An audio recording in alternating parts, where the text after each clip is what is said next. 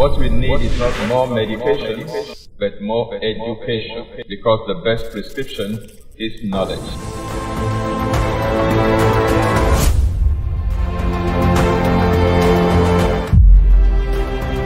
This is Exposé coming to you live from Lagos, Nigeria, every Monday on Instagram, YouTube, and Facebook simultaneously. And I'm your regular host, Akinyemi. Don't forget, what we need is not more medication, but more education, because the best prescription is knowledge.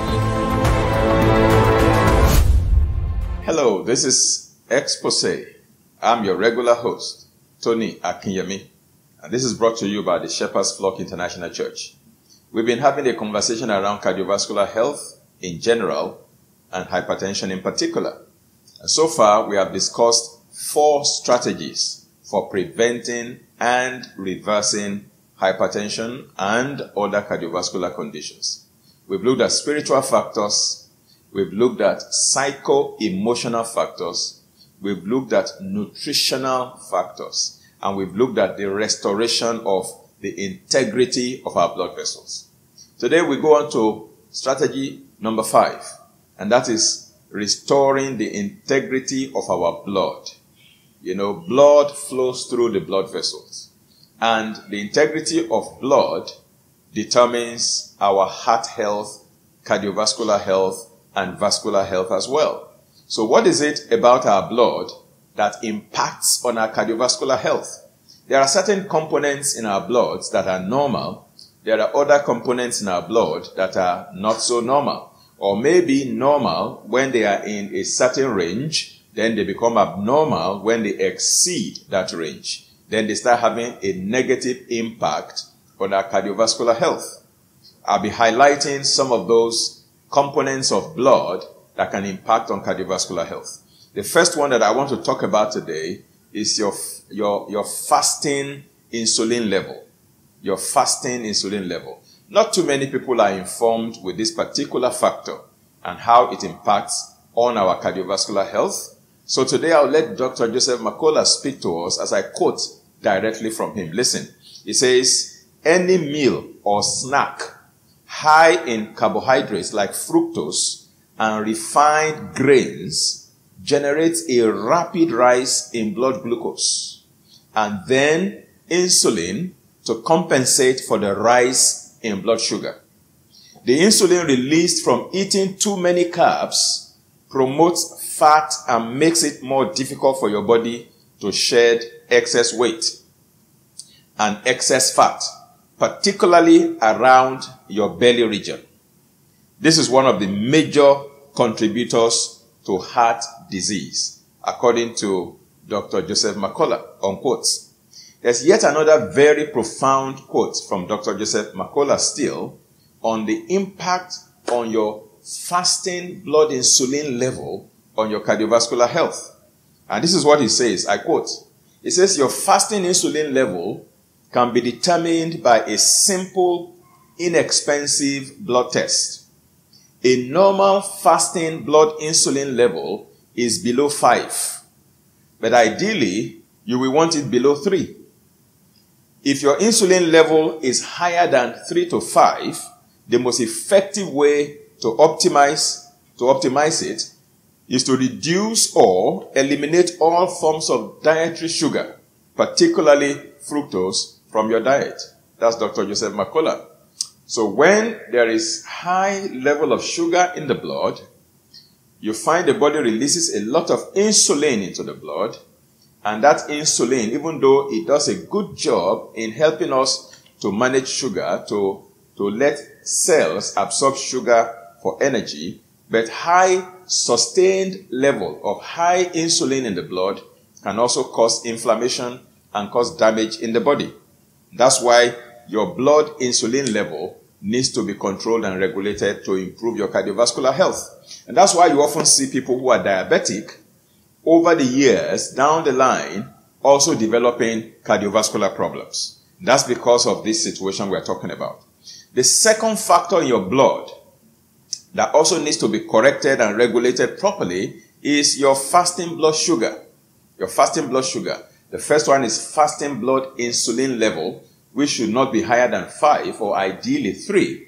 I bet many of you have done your medical checkups and they never checked you for your fasting insulin level. Maybe the next time you go for checkup, you can ask your doctor to order for that particular test as well, to let you see how vulnerable you may be when it comes to developing cardiovascular problems because of high level of fasting insulin, blood insulin level. So the second one is your blood sugar, your fasting blood sugar. That also impacts on your cardiovascular health. Again, I emphasize, when people have diabetes and they don't address it well, that predisposes them or puts them at higher risk for developing cardiovascular problems as well. Now, again, I'm going to quote Dr. Joseph McCullough. He says, studies have shown that people with a fasting blood sugar level of between 100 and 125 milligrams per deciliter had a nearly 300% higher risk of having coronary heart disease than people with a level below 79.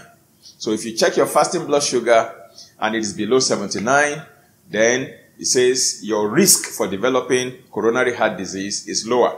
But when your fasting blood sugar is above 100, up to 125, which some people will describe as pre-diabetes, that increases your risk of developing coronary heart disease by as much as 300%. Now, the third thing in your blood that you need to watch out for and modulate and moderate appropriately is the iron level or ferritin level in your blood. Of course, we all know the importance of iron in our diet and in our body. The body utilizes iron to form hemoglobin to enrich our blood, but too much of iron can also cause damage. In fact, excess or excessive amounts of iron in our body can be hepatotoxic. In other words, it can be toxic to the liver. Apart from that, it can also cause other problems, including cardiovascular problems in our system. That's why, again, Dr. Joseph McCullough says, and I quote, he says, iron can be a very potent cause of oxidative stress because it generates a lot of free radicals and it can be a cause of oxidative stress. He says, so if you have excess iron levels, you can damage your blood vessels and increase your risk of heart disease. Ideally, you should monitor your ferritin levels and make sure they are not much above 80 nanograms per mil. The simplest way to lower your ferritin level if they are too high is for you to donate blood. Go and donate blood. I've seen people who have done their blood work and their PCV is so high, their ferritin level is so high, and they think, oh wow, this is good. When your PCV, your ferritin level is too high, you need to go and donate blood at a blood bank to save another person's life and to save your own life too. Because when the ferritin level or the amount of iron level in your blood is too high, that is dangerous for your cardiovascular health. So we've looked at fasting insulin level, we've looked at fasting blood sugar, and we have looked at blood ferritin level or iron level. These three components impact on our cardiovascular health. So you need to keep an eye on them to make sure that they don't go out of range so you don't set yourself up for developing congestive heart disease or coronary heart problems or any kind of cardiovascular problem for that matter. Now, as part of restoring the integrity of your blood for proper cardiovascular health, you also need to look at certain other factors. And that includes normalizing your lipid profile. That includes normalizing your homocysteine levels. That includes making sure you have the right viscosity for your blood. Not too thick and not too thin. That's avoiding dehydration, normalizing your PCV, oxygenating your blood. All of these define the integrity of your blood. I'm going to go on a short break right now, and thereafter I'll be back to now break these things down a little further. Restoring the integrity of your blood. Don't go away. I'll be back shortly.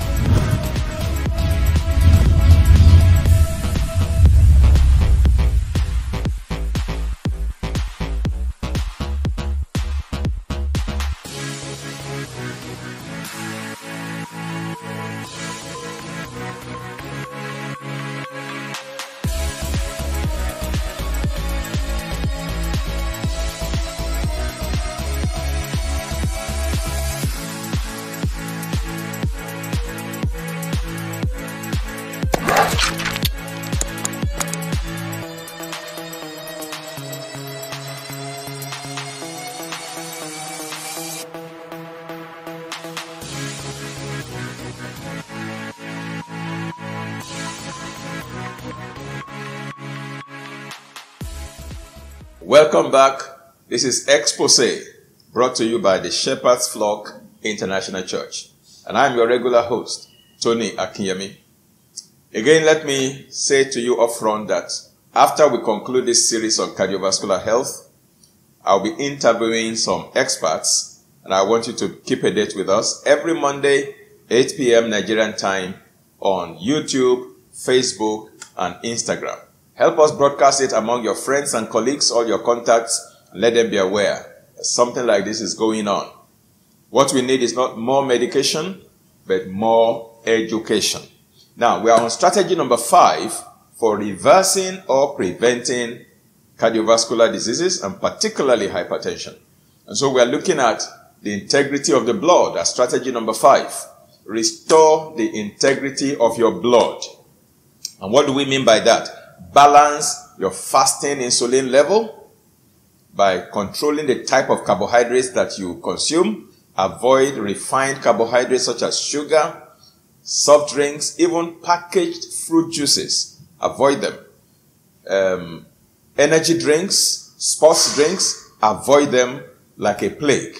And then number 2, your fasting blood sugar also needs to be in the normal range.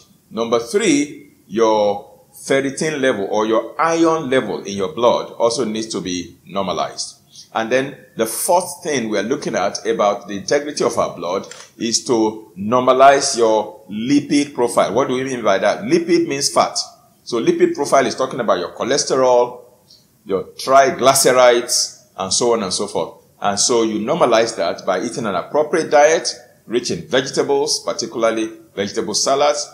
Oats are very good in helping to normalize your cholesterol level. Then vitamin B3, good old niacin, is also very good in normalizing blood vessel. Then you can use supplements like Google, which is G-U-G-G-U-L, not the online Google that you used to search your items on the internet. This is Google. It's a herb. It's a spice. Okay, it's a spice that is just like curry. It's called Google, G-U-G-G-U-L. Okay? And then we have another one called red yeast rice. It's another spice that helps to lower cholesterol. Okay? There are many substances out there. Omega-3 also helps. Coconut oil also helps. And then you need to normalize your homocysteine level. I encourage you to go and look at one of our or two of our previous episodes in this series where I discussed cholesterol extensively as well as homocysteine. If you have forgotten what I said, please go back there and refresh your memory. Now, you need things like vitamin B12, vitamin B6, and folate or folic acid to help you normalize your homocysteine level so that it does not oxidize your cholesterol and create oxycholesterol. You get folate from your green vegetables. When you eat a lot of vegetable salad and green vegetable smoothies, you get a lot of folate from there. And then thin your blood. Don't let your blood be too thick. If your blood is too thick, then the integrity of your blood has been compromised. But when your blood is of the correct viscosity, then it flows easily. Your heart doesn't have to push hard for blood to go through your blood vessels. Now, with a normal push, it just flows easily because it has the right viscosity. Now, your blood can be too thick when there is too much cholesterol, too much fat, too much triglycerides in your blood. That's why you use blood thinners like garlic, like cayenne pepper, like omega-3 oil, like cinnamon, to make sure these are spices you add to your smoothie. You use it in cooking your soup, in cooking your beans, and various other culinary things that you prepare. That helps your blood viscosity to be normal, so it is not too thick. And then, of course, avoid dehydration. That's part of maintaining the integrity of your blood by drinking sufficient amount of water.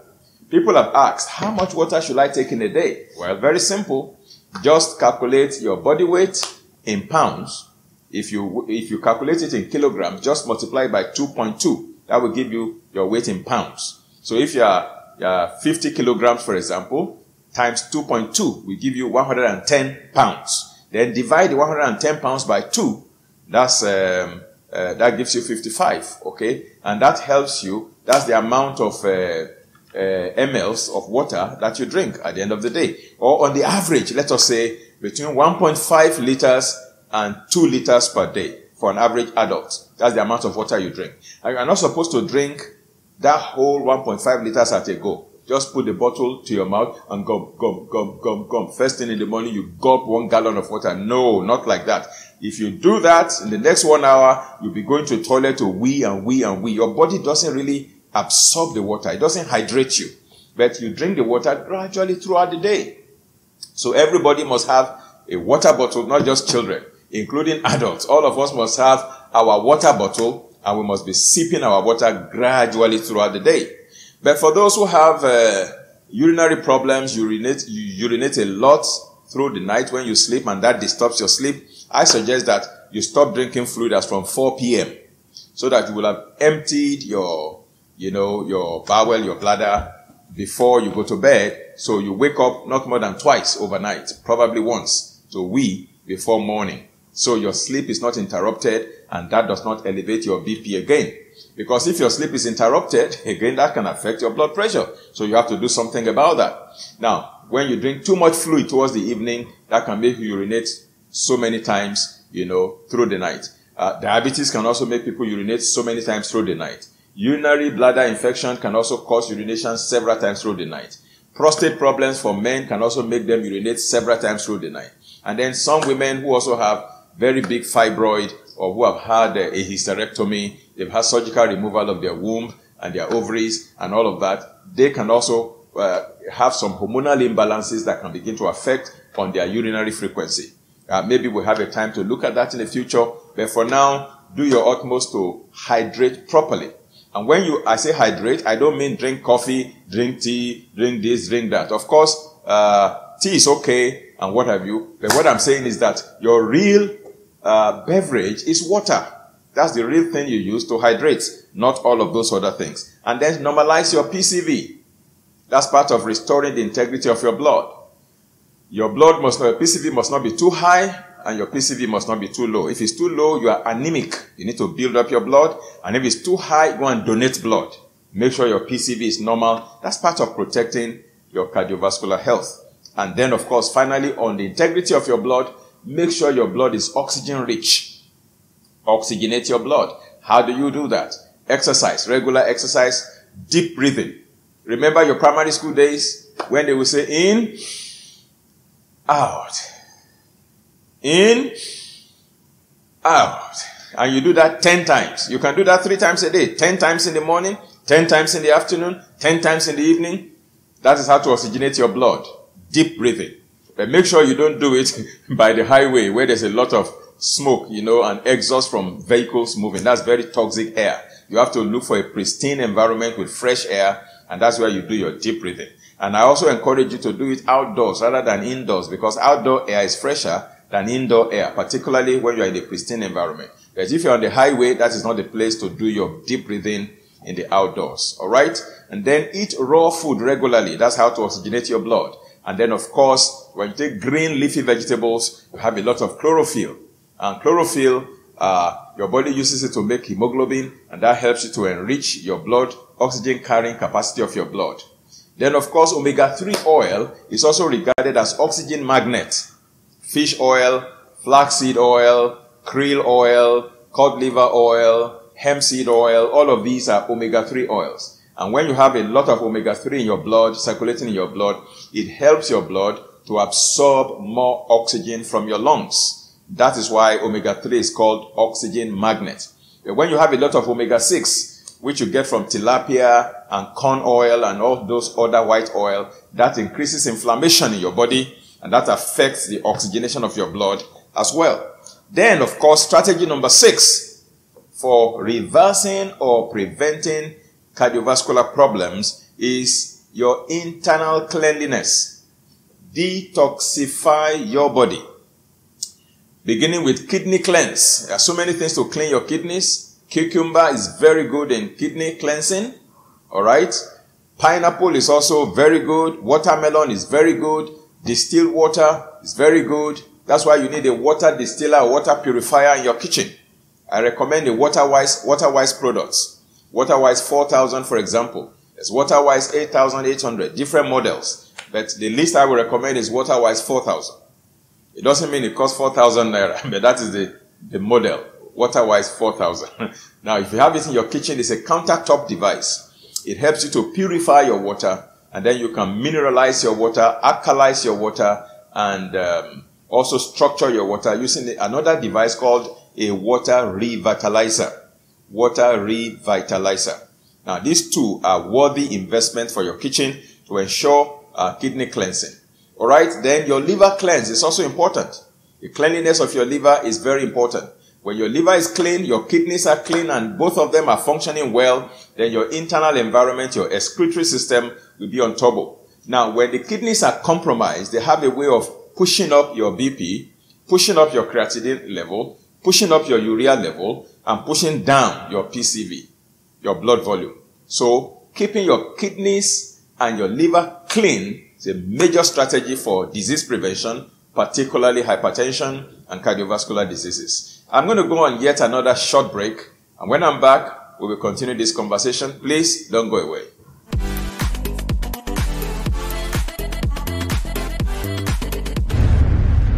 I believe you've been having a terrific time with me on Exposé with Tony Akinyemi.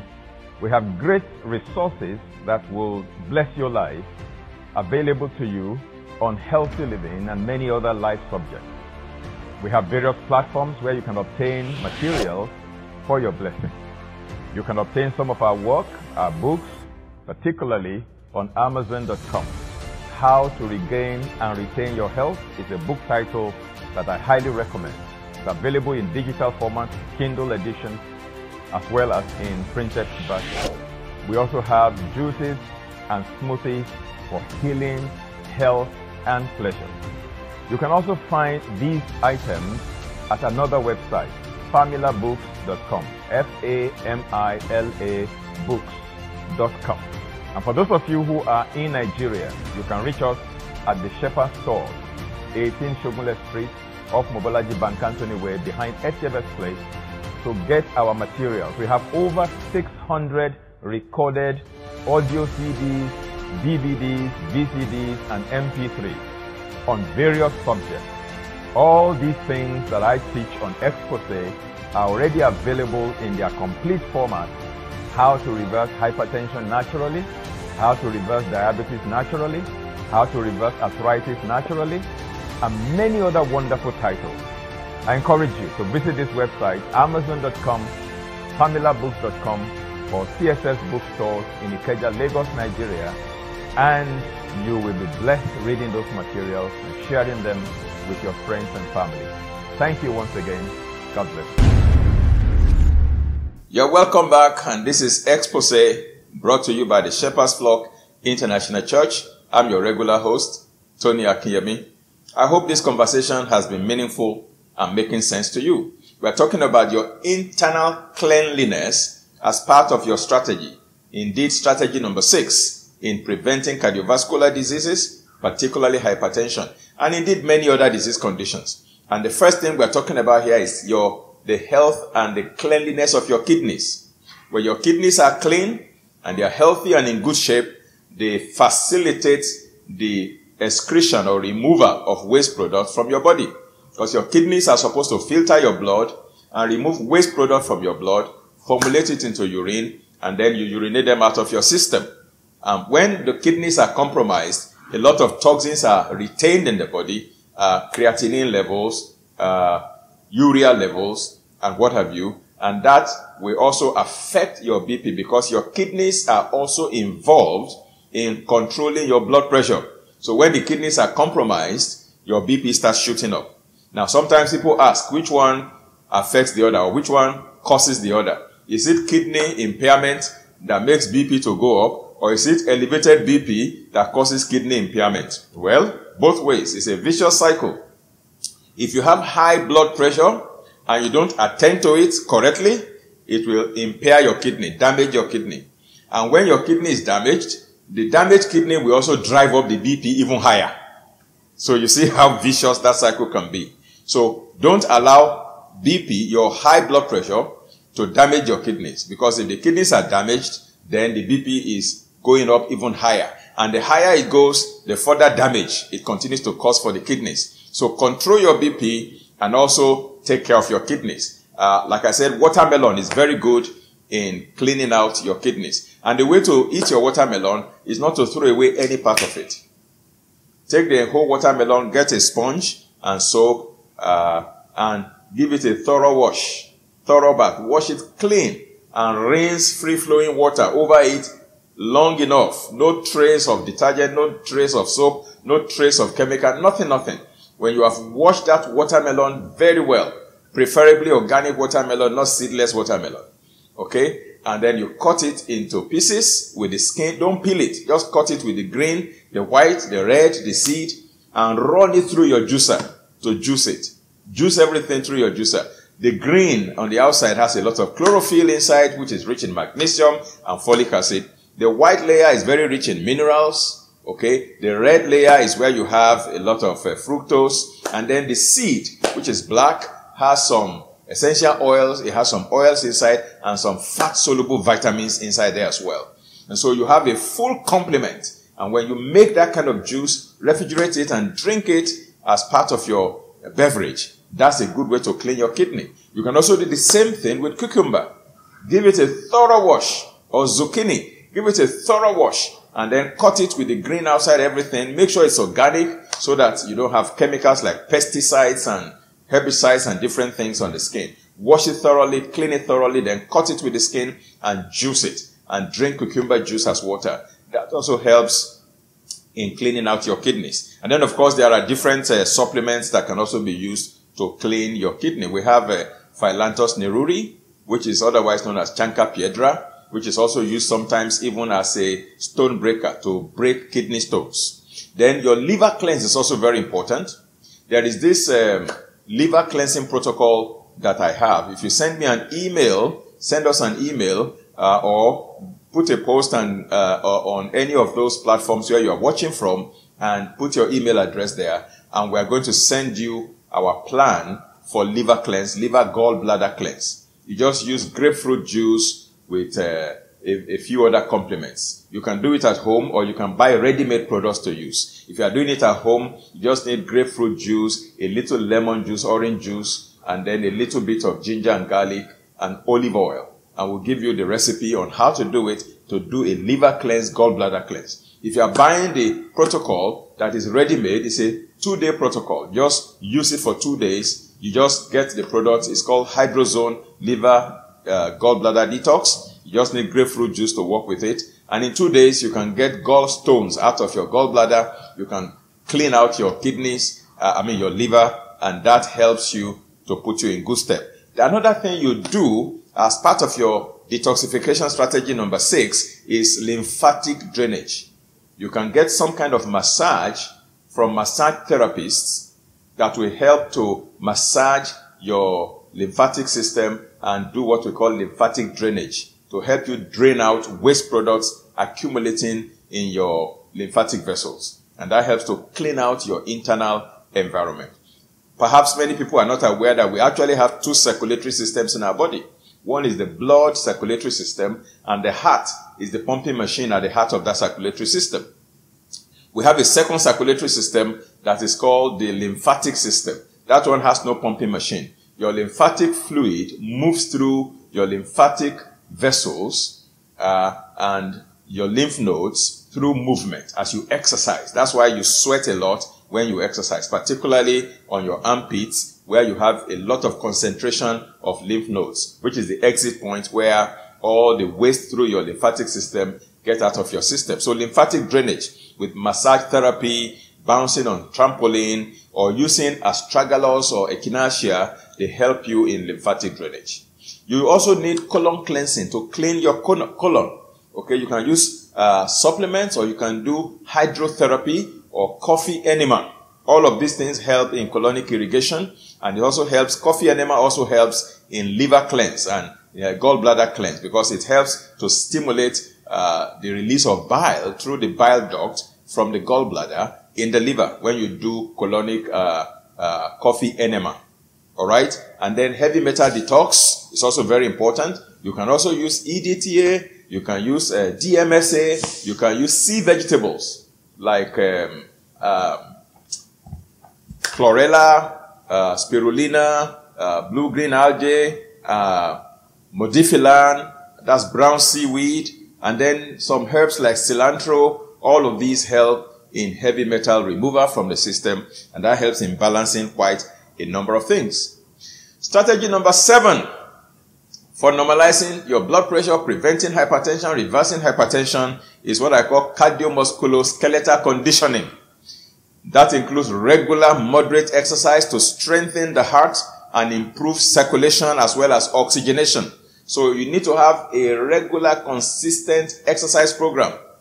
Start small and build up. Don't start doing 2 hours exercise from day one when you have not been exercising before now. Start from 5 minutes a day.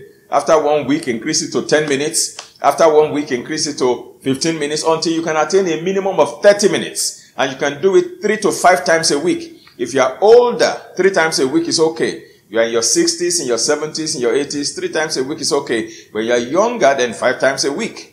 30 minutes to 1 hour of exercise. Brisk walking, swimming, cycling, and so on and so forth. All of these are very wonderful. They help to strengthen the muscle of your heart.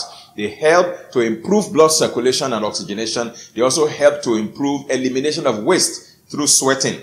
Then attain your ideal body weight and body mass index. That's part of your musculoskeletal conditioning. When you are obese or overweight, that increases your risk for developing cardiovascular diseases, particularly hypertension. So reduce your weight if you're overweight or obese, or gain a little weight if you need to gain a little weight. Just make sure your BMI is okay and your body weight is okay. Then also make sure you can also do things like skin brushing. Skin brushing actually also helps in opening up your blood vessels on the skin and helping to remove waste from your body, as well as toning your skin at the end of the day. You can also play games, play squash, play table tennis, play lawn tennis, play golf, and all of that. That's part of the exercise regime to tone your body and your fitness. And once your musculoskeletal system is okay, you don't have too much fat in your body, the percentage fat in your body is not excessive, and you are not overweight, you are not obese, you are the average weight for your height, that helps your cardiovascular system a lot. Your waist circumference is important in defining your cardiovascular health. Dr. Joseph Makola said, and I read, visceral fat, the type of fat that collects around your internal organs, is a well-recognized risk factor for heart disease. The simplest way to evaluate your risk here is by simply measuring your waist circumference. Take your circumference around your navel and see how wide it is. The longer your waistline, like they say, the shorter your lifespan. Make sure you lose weight, particularly in the midsection, and that helps you in maintaining good cardiovascular health. I round up and conclude today by talking about factor number 8, which is what I call other factors. Your genetics, your genes, your race, your gender. Again, Dr. P.K. Shah said, genetics is a loaded gun. It is diet and lifestyle that pull the trigger. The fact that you come from a bloodline of people who are hypertensive does not mean you have to be hypertensive. If you change your own diet, your own lifestyle from that of your parents and grandparents, then you are not likely going to come down with the kind of diseases that they came down with. That is the key. You carry the same genetic makeup, but you change your own diet and lifestyle. That will change the equation. That will change the outcome at the end of the day. Very, very important. They also say people of color are more prone to developing hypertension than Caucasians. Well, I don't know about that. Even though that is what scientists will want us to believe. I think it is more of the situation that people of color all over the world have found themselves in. Typically, Caucasians have been known to be more affluent than people of color. People of color are in third world countries for the most part. They are struggling. Even when they take a vacation, they can't go to rest. They still use their vacation to try to make more money to make ends meet. And so they are always under pressure and stress. You see Caucasians, you see people of color who migrate from their country to first world countries, and they are doing 3 jobs. They don't rest. They move from one job to another job to another job. Why would they not become hypertensive? So is it because of their color? No. It's because of the economic and financial situation that they have found themselves in that is putting them under pressure. I believe that may be a contributing factor. Then some of them also eat too much of salt. And then they eat too much of MSG, monosodium glutamate, in the various cubes that they use to cook their soup. You almost can't find a Nigerian kitchen where they don't use those bouillon cubes, which is high in MSG, and all those noodle seasonings, high in MSG. We consume a lot of that in this part of the world. People of color do. And I believe those are the factors rather than their race. And then, of course, they also talk about gender. Now, they say males are more prone to cardiovascular diseases than females. Well, that may also be something that is debatable. Because again, you can find out that in a typical setting, in an ideal typical home, you find the woman is the one tending the home front, okay, preparing the meals, taking care of the house, taking care of the children, and all of that. Then the man is out there on the street trying to be the breadwinner. It's under pressure to pay house rent, under pressure to pay children's school fees, under pressure to pay medical bills, under pressure to do this and do that. That is for a responsible man, that is. There are some men that are not that responsible, that their wives are the ones actually doing those responsibilities. Therefore, ideal setting where the man takes his position and is actually doing the needful, what he should do. You see, the man, he may not be multitasking per se like the woman, because women are configured to be able to multitask. Really, that's how their brain is wired. But men are not necessarily wired that way to multitask. But the one or two things they are doing is so heavy, they are major, that it weighs them down, and men usually don't talk. Women, when they are having issues, they will talk with their friends, they will talk with their sisters, they will talk, they always vent, they will talk, they will, kind of allow the emotions to ventilate. But men, they will bottle it up. They want to be like they are macho, they are men. They don't want to be seen as weak, and until they balloon and they burst. And so it makes men to develop hypertension and cardiovascular problems more than women. I think it is those socio-economic issues much more rather than the gender. That's my personal take on that. Of course, that is a topic for debate, but that is what they say generally. Now, in concluding, let me say this. If you are utilizing these 8 strategies that we've been sharing to transition yourself from your current regime of pharmaceutical drugs to address your high blood pressure, and you want to be able to wean yourself off, please do not stop your medication abruptly.